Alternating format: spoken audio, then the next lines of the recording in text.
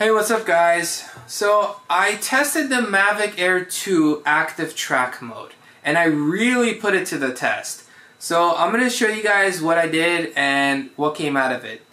So if you guys aren't aware of, the Mavic Air 2 has this thing called active track, and on your screen when the drone's flying, obviously I'm inside and the drone's here, so it's not flying and stuff obviously, but basically you could select, like, you mark it on the screen and then you could select like, hey, track this person, and it tells you if it's successful or not. Most of the time it is successful.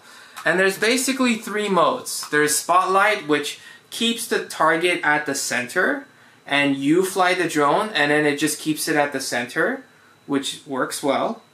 There is active track, which I'll get into, and there's revolve. Revolve also works really well, where you pick a track and it just revolves around you, either clockwise or counterclockwise.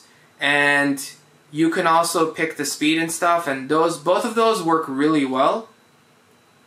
But back to the middle option, active track.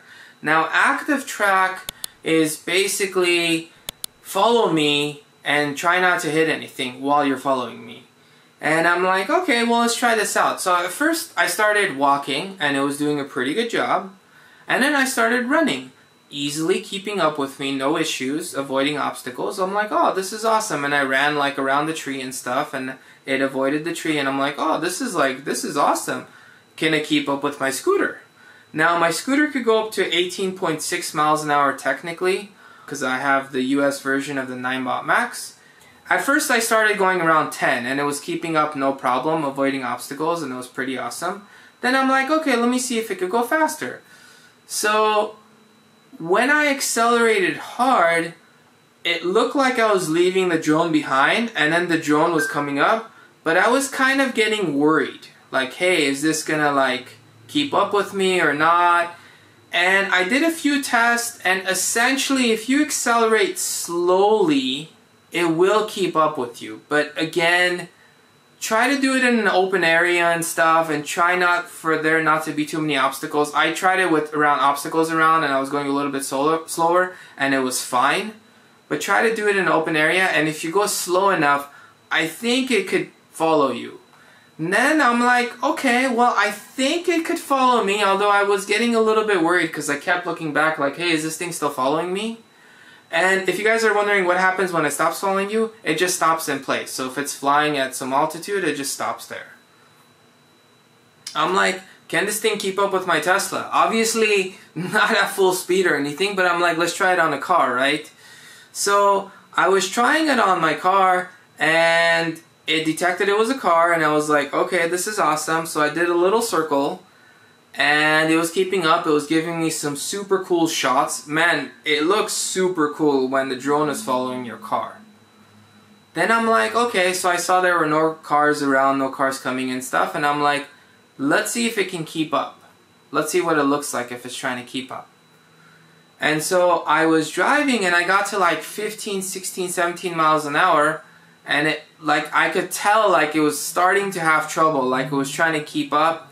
And then I got it to like 18, 20 miles an hour, and it was like, the controller was like, like, I can't keep up with you, just calm down. So I'm like, okay, so I put on my emergency lights, and then the soonest possible place, I know there was a very close place that I could pull over. It was a very short piece of road with no cars around. And so I pulled over right away. And then the drone came and it looked like it was about to hit my car, but then it didn't. So obstacle avoidance was working, so thank God for that. But essentially, it was actually pretty funny because this thing cannot keep up with my car, cannot keep up with any car. So if you're planning to go over 15, 16 miles an hour, start getting worried that it's not going to be able to follow you. Now, if you're going off-roading, you're going really slow and stuff, like, yeah, I think it'll do a fantastic job for that. If you're on a scooter, if you're running and stuff, yeah, I'll do a fantastic job for that. Can you trick it? Yes, if you're like running and then slow down and then run in the opposite direction to try to go underneath it, sometimes you will lose it, so you can fool it. But at the end of the day, we have to think about this. This is a drone. This thing cost $800 brand new. It just came out a few months ago. And okay, I got the $1,000 one because it came with extra batteries and stuff. But for $800 in the US, if you're trying to buy this, the fact that it could track you is phenomenal. Now, can it track you while you're driving 30, 40, 50 miles an hour? No.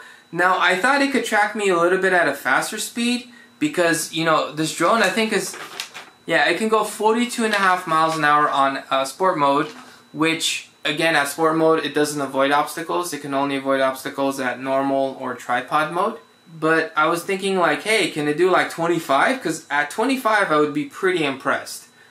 But nonetheless, I'm still very impressed because of the price of this drone, especially compared to my older drone that I bought several years ago that can't do any of these things and it cost more at the time. But overall, Active Track does work well, but don't try to make it follow your car if you're actually going to go like above 15, 16 miles an hour. So if you're going off-roading and you're doing slow stuff like that, or if you want to just do a cool drone shot if you're just doing a slow spin somewhere, yeah. If you're trying to get it to follow your scooter, as long as you're not going crazy fast, yeah. If you're running, unless you're like Usain Bolt or something like that, or someone like that, I think it could follow most people. But there you go. If you guys like this video, please like and subscribe. Thank you guys for watching, and have a good night, or a good day, or a good afternoon.